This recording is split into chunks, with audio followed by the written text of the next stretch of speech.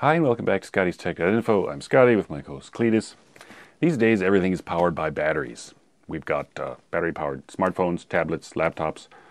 We have battery-powered cordless power tools, cordless walking mowers, cordless riding mowers, battery-powered cars. Everything's powered by batteries.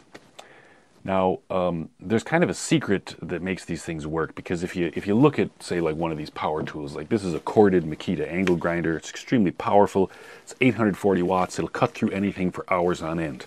That one's corded. You plug it into the wall. This guy is a Makita brushless, cordless angle grinder.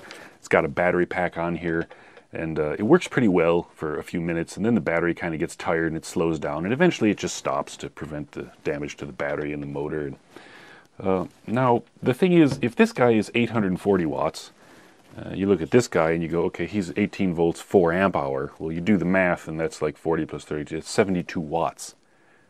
But hang on, this is 840 watts. This, according to the battery, is 72 watts, so this guy's like 11 times more powerful or whatever. Like, how does that work?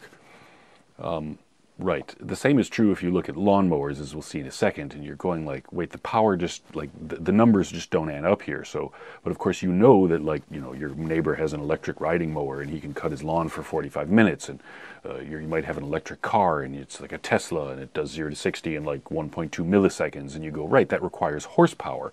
And yet you look at the numbers in the battery and you're going like, this doesn't work. You know, 840 watts, 72 watts. Huh? Right. It turns out that there is a secret to all this wonderful battery technology. Now, in order to understand the secret, we're going to have to do a little bit of math, but don't cry because it's very, very simple. So, the first thing we're going to consider is a walkie lawnmower like this one. These typically have a single battery pack. So, what we're going to do is we're going to assume that we have a 56 volt, 10 amp hour battery pack. That's a little bit big for a walkie mower, but let's just go with it. It'll simplify our numbers when we're looking at our riding mower.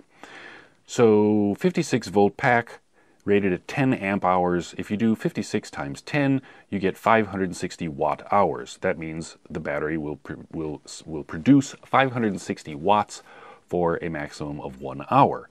Okay, but we also know that 560 watts divided by 746 watts, by the way, it's 746 watts is equal to 1 horsepower. That's imperial. The metric horsepower is 735. Right, don't get lost. It's like a, you know, British, you know, American, rest of the world, whatever. I use 746 watts because I was born in America. It's a 1% difference. Right, 746 watts. 560 watts, if it's 746 watts per horsepower, 560 divided by 746 is equal to 0.75, 3/4 horsepower, which means you get 3/4 horsepower for 1 hour. Now you're probably going, hang on a minute, if we're talking about a walkie lawnmower, typically a good one is like 3 horsepower, 4 horsepower. Good ones are 4.5, 5 horsepower. So how on earth are you going to cut the grass well if you're only getting 3/4 of a horsepower? Like, that's not enough. And in fact, this problem is even worse if you talk about a riding lawnmower like this one. Because in this case, what we end up with is 6 of these 56 volt, 10 amp hour battery packs. So that would be 0.75 horsepower times 6, we get 4.5 horsepower for 1 hour.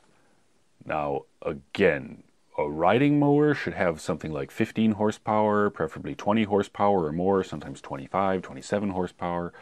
4.5 horsepower is not enough for, like, you know, mowing several acres on a riding mower. So what actually is going on here? Well, we have to consider this thing called C rating. Now, what the C rating of a battery is essentially the rate at which you can charge and discharge the battery. Now, charging and discharging, it gets complicated because typically it's hairy. It depends on the battery chemistry. It depends on the specific design of the battery internally. But for simplicity's sake, we'll just say the C rate is the rate at which you can charge and discharge the battery. So let's take our same battery and let's say, okay, it's a 10 amp hour battery with a 1C rating. That's what it's labeled with, the 1C rating, 10 amp hours. That means it can provide 10 amps for 1 hour. But if that same battery has a 2C rating, it can supply double the current, but for only half the time. So double the current, 10 amps times 2, gives you 20 amps, but the time that it can provide that increased current is cut in half, from half an hour down to 30 minutes. And if it's a 4C battery, you get 4 times the current. 10 times 4 is 40 amps, but for only 15 minutes, 1/4 of an hour. Similarly, you can go on and you can say 8C, and that would give you whatever, 80 amps for 7.5 minutes. And many lithium polymer batteries, they go up as high as 100C, so you can pull tons and tons of juice for them without causing the battery to overheat and explode. Okay, well, like, why is this important? Well, if we go back to the example of our riding mower, instead of 1C batteries, let's say we have 4C batteries. 56 volts, 10 amp hours, there are 6 batteries, but this time instead of 1C, they're 4C. So what does that give us? 56 volts times 40 amps times 6, that's equal to 13,440 watts. Well, if you divide 13.44 kilowatts by 746 watts per horsepower, you end up with 18 horsepower, but only for 15 minutes. So now we begin to understand why it is that this tool can cut very well, but for a very short amount of time, and then it slows down and it's much weaker. Or your riding lawnmower, it'll cut really good, and then the battery starts to get low, and it's like, I'm a little, kind of a slacker. Or, for example, your electric car. Let's take a look at that. So let's assume we have a generic electric car here that looks strikingly like a Tesla, and it has a battery pack that's 300 volts, 250 amp hours. Well, 300 volts times 250 amp hours is equal to 75 kilowatt hours. So this is a 75 kilowatt hour battery pack.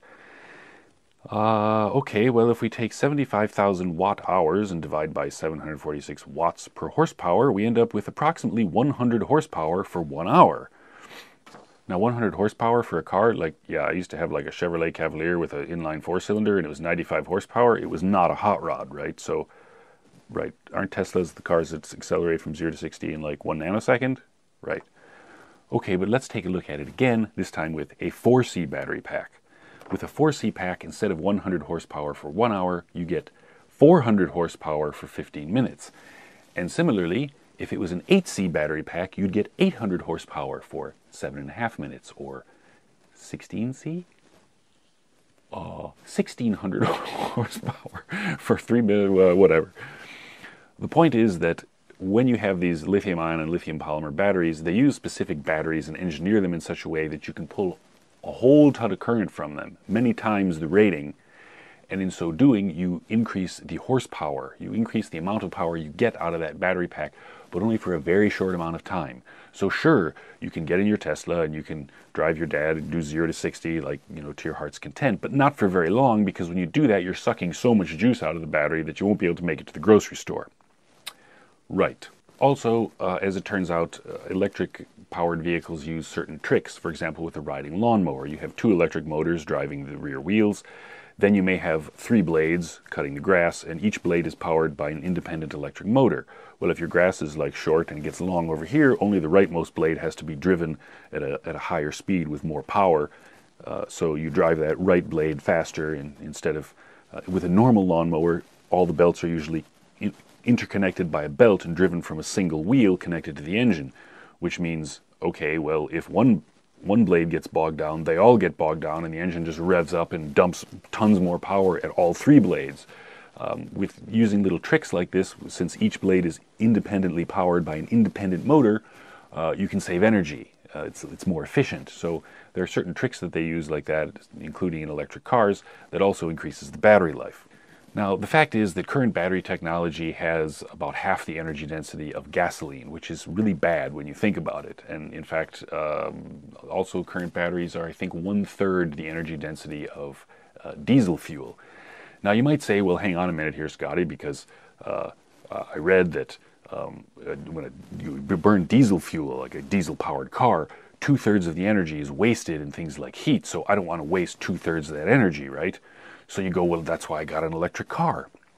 Well, as it turns out, in the year 2021, I believe it was 63% of Earth's electricity was generated from, 2/3 of Earth's electricity was generated from burning fossil fuels, coal, oil, and gas.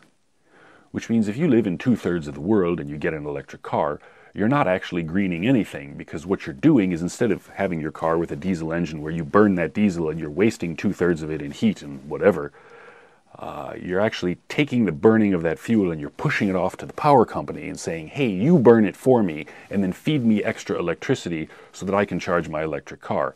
It doesn't actually make anything more green. It just kind of, it's like out of sight, out of mind. Well, the problem is over there, so now I can, feel holy. Well, no.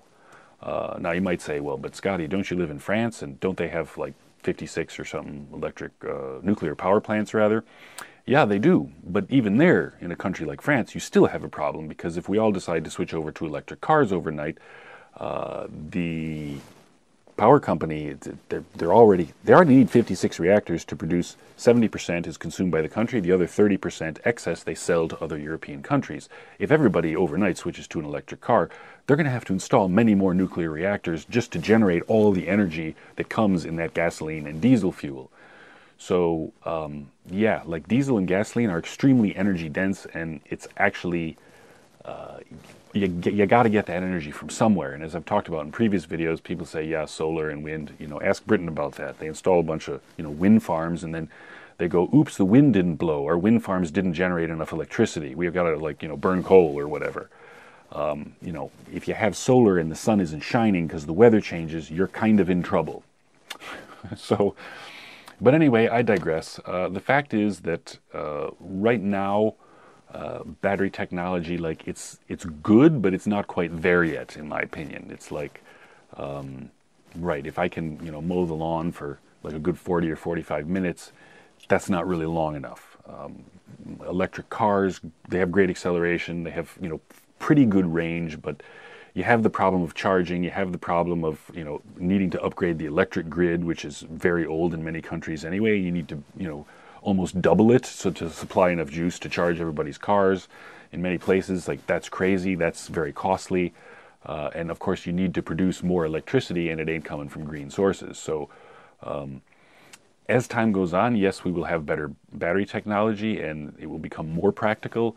But you still have this problem of like where you're getting your energy from. So, but in any case, now you understand the secret to these battery-powered gizmos and how it is that this guy, this cordless guy with this winky little battery pack, can actually compete with this guy, but only for a short amount of time. For more techie tips, see ScottiesTech.Info. Thanks for watching. See you next time.